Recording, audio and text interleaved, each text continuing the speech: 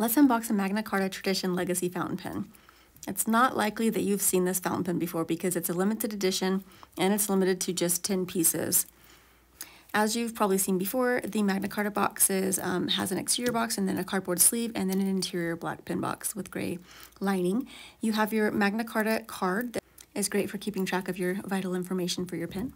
Now let's talk about a few highlights of this pen that just arrived. This pen is made of cellulose acetate, which is basically a version of celluloid that is not flammable.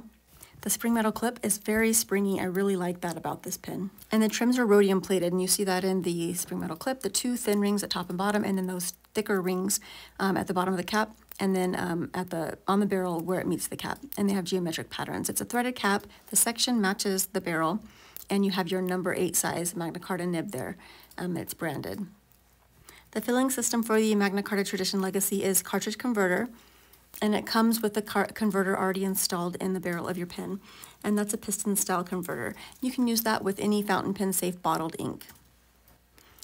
If you want more information about this pen, visit us at penchile.com, and we'd love for you to subscribe to our channel at Penchile to see more new releases, not only from Magna Carta, but from other brands that you might love in the luxury pen department. For today, with this pen, I hope we've given you all the highlights. Oh, it is postable. I forgot to mention that. But I did want to mention also that this pen's material has a really great shimmer. It's between that mauve and that green. It's really fantastic.